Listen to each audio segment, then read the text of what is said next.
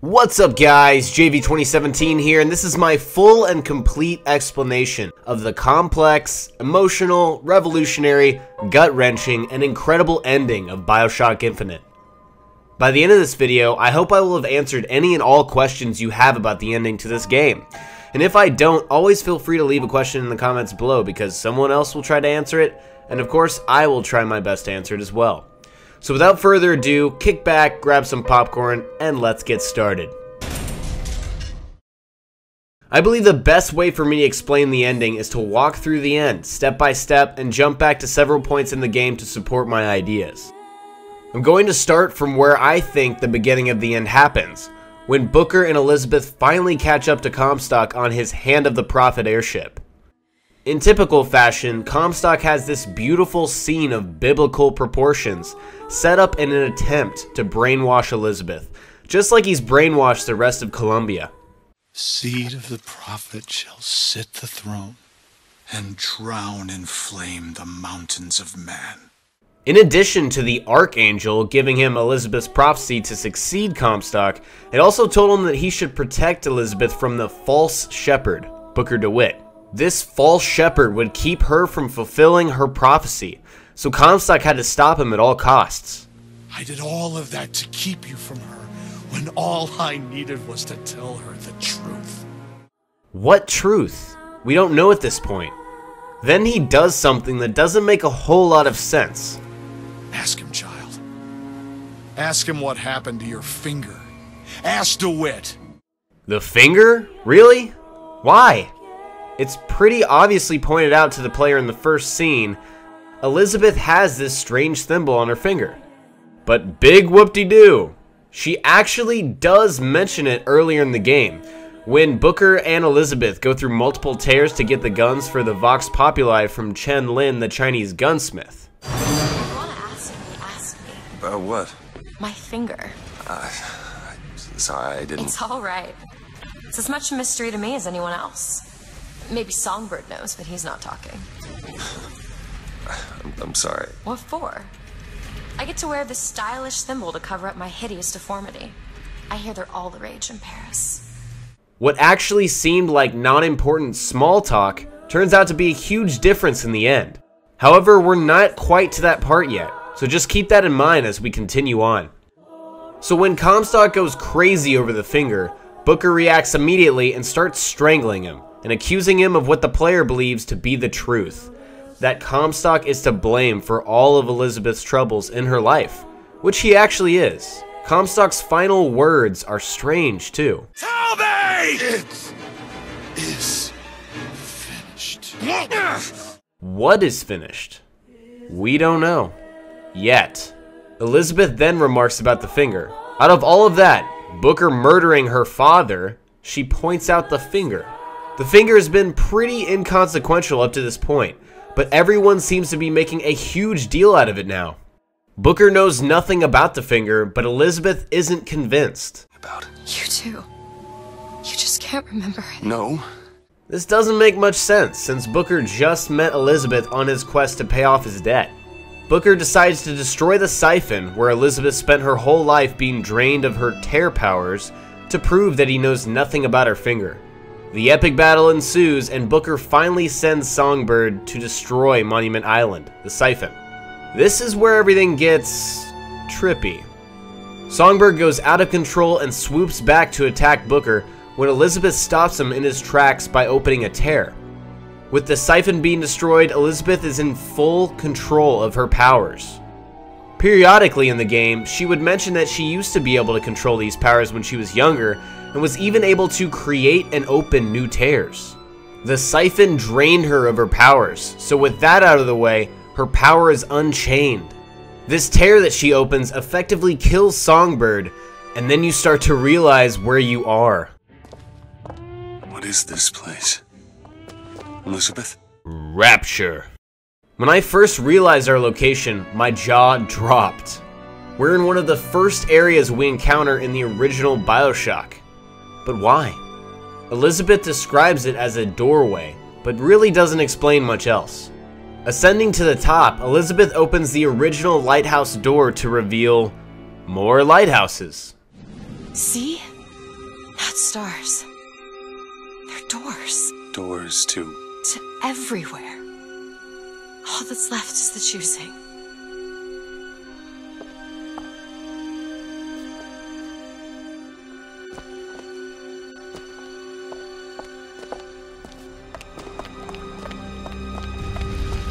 What are all these lighthouses?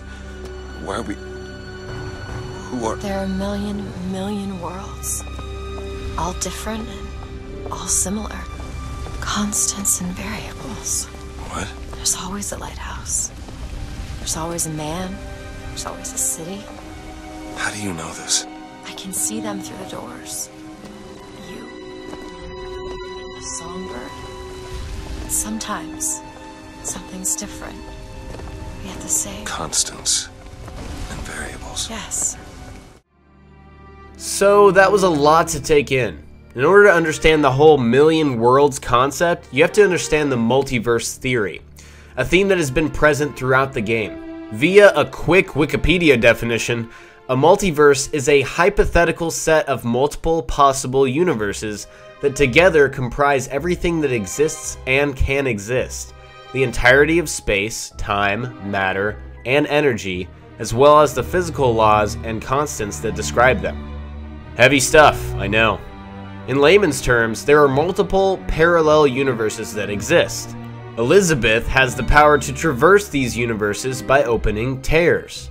She explains that there are constants and variables, which play a huge role in understanding the very ending. In the multiple universes that are present in Bioshock Infinite, there are absolute constants and variables. She explains that there's always a lighthouse, always a man, always a city. Now you see the dots are connecting. That very line reveals the tie-in with the original Bioshock, which seemed to be up in the air up to this point. Think about it. In one universe, we have Andrew Ryan, this maniacal ruler who so happened to have an illegitimate son with superpowers that came back to his city and was misguided by a power-hungry Fontaine.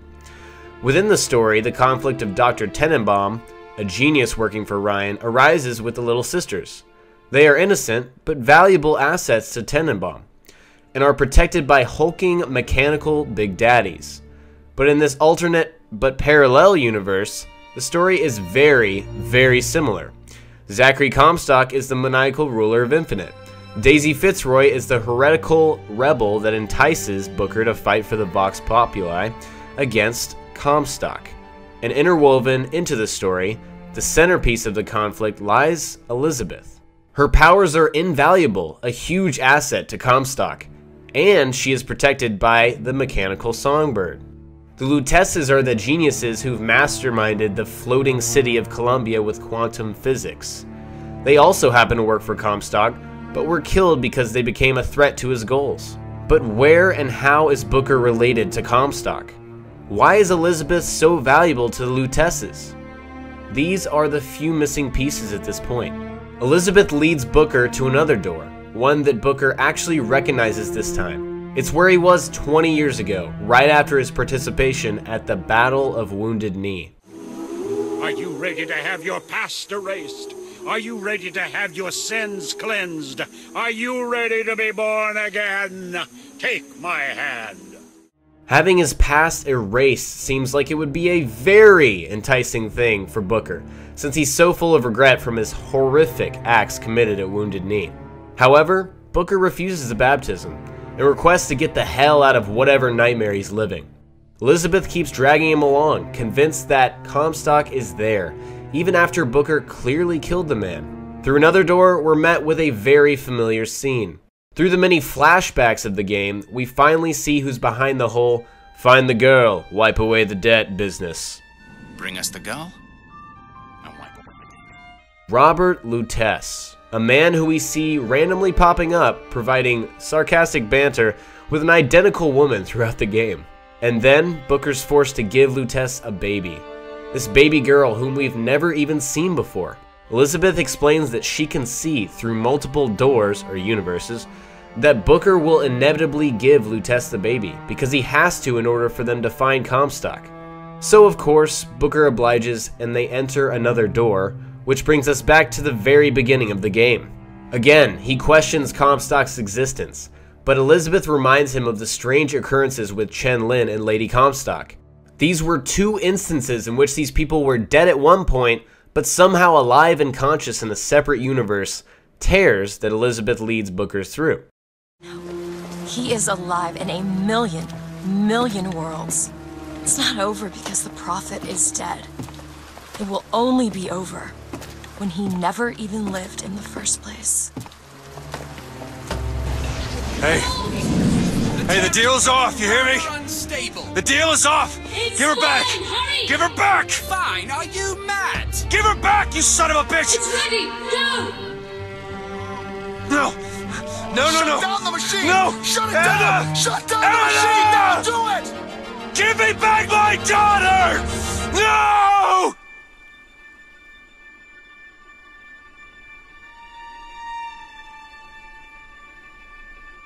So there it is. Elizabeth led Booker to another scene in his past where it's revealed that Booker does know what happened to Elizabeth's, or Anna's, finger. A younger Comstock hired Robert Lutece to blackmail Booker into giving Comstock his daughter, Anna. Logically, that means that Comstock escaped with Anna through a tear created by the Luteces, raised Booker's daughter as his own, and renamed her Elizabeth.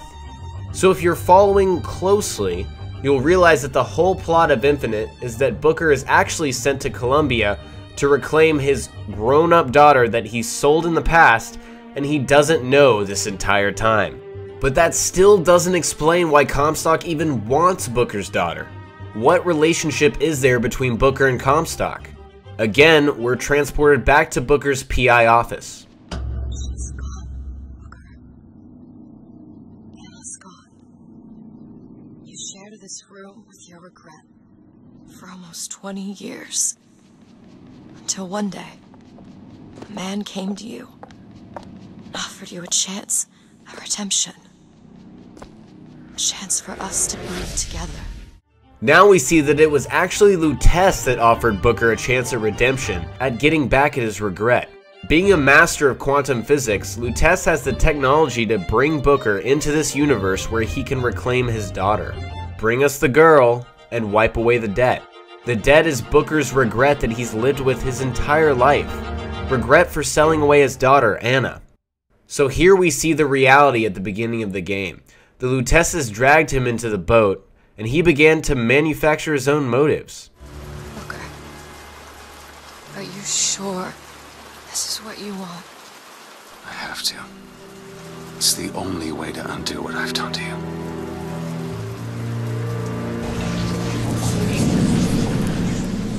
Booker DeWitt, are you ready to What be is born this? again? Why are we back here? This isn't the same place, Booker. Of course it is. I remember. Wait. You're not. Who are you? You chose to walk away, but in other oceans, you didn't. You took the baptism, and you were born again as a different man. Comstock. It all has to end, to have never started. Not just in this world, but in all of ours. Smother him in the crib. Smother, smother, smother, smother, smother. Before the choice is made, before you are reborn. He's Zachary Comstock. He's Booker DeWitt. No. I'm both.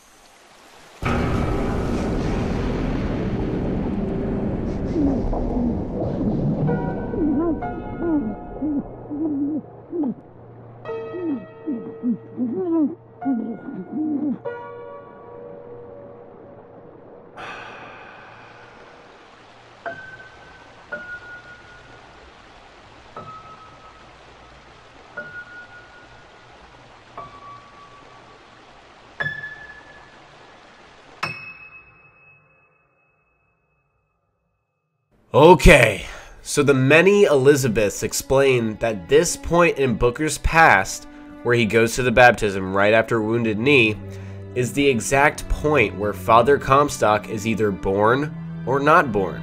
Remember constants and variables? Booker's presence at the baptism is a constant, but the variable is the choice that is made. Take the baptism or don't take the baptism. It's simple. If he refuses it, he remains Booker DeWitt. The man that lives his life with regret for his actions at Wounded Knee, the man that ends up selling his baby daughter Anna, the man that carves her initials in his hand as penance, and lives 20 years of his life wallowing in all of his regret. Until another man, Lutece, comes along and offers him a chance at reuniting with his daughter Anna, and then becomes the man that lives the tale of Bioshock Infinite. Or, the other choice is that Booker takes the baptism and is washed of all of his sins, erased of his past, and is reborn as a new man, Zachary Comstock. Either way, the decision was made here, and the solution to the main conflict of the story? Drown Comstock at the source, smother him in the crib, which, in effect, drowns Booker. As a result, the several copies of Elizabeth from alternate universes start disappearing, and the one remains. Remember Comstock's last words? He knew this was the result. Now, it's very easy to get lost in the multiverse theory with this story. What if Booker was originally born as Hitler? What if he was this or that? No! The constant is Booker's presence at that baptism. The millions of worlds and alternate universes branched off at this one point in Booker's past. There is no denying this. And there are still so many details to iron out, so many loose ends still untied. Why does Comstock want Booker's baby, Anna? Was Anna born or conceived before Wounded Knee or after? Did the one Elizabeth remaining at the end disappear after the screen went black, or did she live? This obviously determines if she was born before or after the baptism, but we can't say for sure because we don't know. Given what we have, I can only think of one logical explanation. Comstock never even had a child, and when he somehow crossed paths with the Luteces, he must have expressed his want for a child to fulfill the prophecy. Seed of the prophet, drown the mountains of men in flame, yada yada yada. And so they helped him travel to the alternate universe where Booker had Anna and stole him from his alternate self. More proof of this being the case is that Comstock is described as being sterile by the Luteces, also Lady Comstock, due to too much interaction with the Tears in multiple universes. And there's no really explanation for that. But still, doesn't explain why Comstock didn't or couldn't have a baby, because he didn't interact with the Tears until he met the Luteces. So it's not like he expressed the want for a child, then became sterile from the Tears. Also, we learned from the interactions with Lady Comstock that she believed Elizabeth came from some strange experiment. So this baby was definitely not born in a universe where Booker had taken the baptism and been born again as Comstock. Then, of course, Comstock betrays the Luteces because he knows how smart they are, mastering the ability to occupy multiple universes at once. Which leads me to another loose end. The Luteces. Is it the Luteces or just Lutece? Throughout the game, the two appear and disappear quite too often. The reality is that in Booker's universe, Robert Lutece existed. He's the one that approached Booker in the first place. However, in Comstock's universe, Rosalind is the Lutece that existed. That Lutece was born as a woman instead of a man. She's the one who mastered quantum physics and allowed Columbia to float in the sky. And as a result, from their combined genius and brainpower, they figured out a way to coexist in Comstock's universe. Absolutely brilliant. And even when Comstock killed both of them off, they still managed to exist, presumably from other alternate universes, and follow Booker along in his journey in Columbia. They aren't even tied into Booker's Wounded Knee baptism or non-baptism constant, and that gives them an excuse to disappear and reappear at any moment in time. The Luteces are also the primary reason for driving the narrative, the whole story. Their goal is to use Booker to get revenge on Comstock by taking away Elizabeth from Comstock. It's almost like they're doing the reverse polar opposite thing that they did to Booker in the past. Instead of aiding Comstock in stealing Anna from Booker, this time they aid Booker in stealing Elizabeth, who is still Anna, from Comstock. Wow, I know that was a bit confusing, but if you let it sink in, it makes sense. With all this multiverse, alternate, parallel, universe, mumbo-jumbo, there is still a concrete timeline of events. The Lutesses always point out that it isn't a question of what or who, but when. Since Comstock is older, his universe had to be before Booker's for him to go back, steal Anna, and raise her as Elizabeth in Columbia. The order goes something like this. Booker DeWitt lives his past as a hero at Wounded Knee. He enters the baptism, accepts it, and goes on to be Comstock. Comstock meets the Lutesses, they work for him, and offer him a way to get a child. They help Comstock steal Anna from Booker in an alternate universe, and Comstock raises her as his own, as Elizabeth. Then Comstock kills the Lutesses and prepares himself for the arrival of the false shepherd, Booker DeWitt. Then the Lutesses seek revenge on Comstock by contacting Booker DeWitt in his universe, using the washing of sins as a bargaining chip to get him to reclaim his daughter and exact revenge on Comstock. Then the story of Infinite unfolds and ends with Comstock never being born and DeWitt being drowned at the baptism after Wounded Knee. In the process though, Booker doesn't know he's actually rescuing his daughter, and then he's actually the pawn being used by the Lutesses to seek revenge on Comstock, even though it's clear on the surface that he's doing a deed to wipe away a debt. At first I thought the Lutesses wiped Booker's mind clean or something, but then I realized Booker simply does not understand the whole opening tears and traveling to different universes idea at all. Comstock does, but they're different people in different universes. Booker is simply the man who gave away Anna, his baby, regretted it for 20 years, and accepted an offer at redemption. Somehow though, they did get in his head that his journey to Columbia was just to pay off a gambling debt, when actually they were giving him a real opportunity to be with his daughter. And that brings me to another point. This whole journey with Booker actually ends up as him spending quality time with his daughter. It's really a sweet story when you look at it from that perspective, and it's too bad that it ends with her drowning him. But he does realize it at the end, and all he ever wanted to do was undo what he did to her, and he actually did. One last thing I don't quite understand but isn't 100% contingent on the ending is, how does Elizabeth have these powers in the first place? The only other person, or people, in the Bioshock narrative that have the ability to travel through the tears are the Lutesses, and they acquired the skill through sheer intellect and figuring it out. How did Elizabeth gain this skill? Is it from the act of traveling through to another universe as a baby? Was she born with it? Is it the fact that her pinky came in contact with the tear as a baby? Did that give her powers? Or is it just that she was raised in an alternate universe? Did the Lutesses give her the powers perhaps? Nobody knows for sure. And one more theory that I didn't really catch on while I was playing the game or right after I beat the ending, I actually found this on the internet. You know, a lot of people have been talking about this ending, of course, and that's why I'm making this video. But something that I didn't catch on was the infinite loop kind of theory, I guess. So in the beginning, when you meet the Lutesses and they have the heads and tails, you see on the back of Robert Lutess, he's wearing that chalkboard, he's got like a bunch of heads, and apparently Booker flipped a coin that many times and he got heads that many times. And I thought that was just a good representation of, you know, the whole multiple universe thing, and there's a universe where, you know, logically it could happen, you know, there could be heads every single time.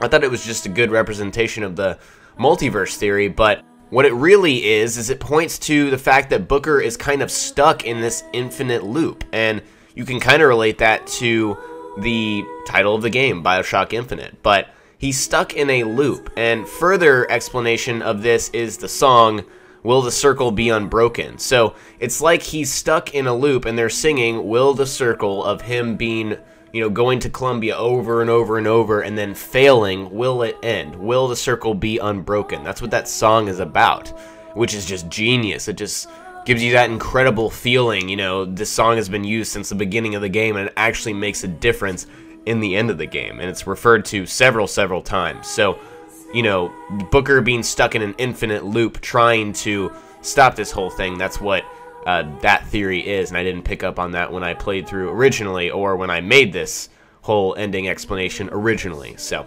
alright guys, I provided the best explanation I could for this ending, but I know I'm not 100% correct, because these games are meant to be left open to interpretation. There are so many clues that relate to the ending throughout the game. It's maybe even worth a few videos just to go back and cut all of them together. So let me know if that's something you all would be interested in, because I'm interested in doing it. If you think I left something out, or are confused, or just have another question, feel free to leave it in the comments below, and I will try my best to get back to it as soon as possible. Hope you guys enjoyed. I will go ahead and take a breather, and I will talk to you later. Peace.